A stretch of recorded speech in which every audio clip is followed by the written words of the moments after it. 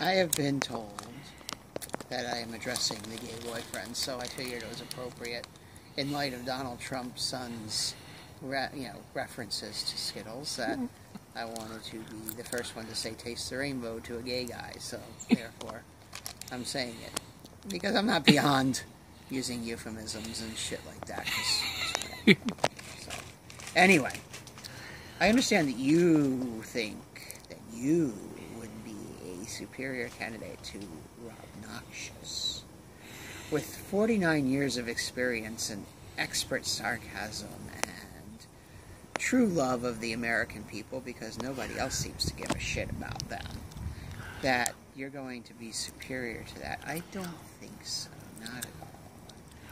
As for your religious arguments, well, we know what religion is. Religion is bullshit. Okay? Religion has us believing that there's an invisible man up in the sky, and he's got 10 things that you're not supposed to do, and if you do them, he's got a place for you, full of brimstone and terror and all this other horrible stuff. But he loves you. He loves you. And he needs money. All powerful, all great, all that. Somehow can't manage money. What the fuck is that shit? So, anything religious, forget it.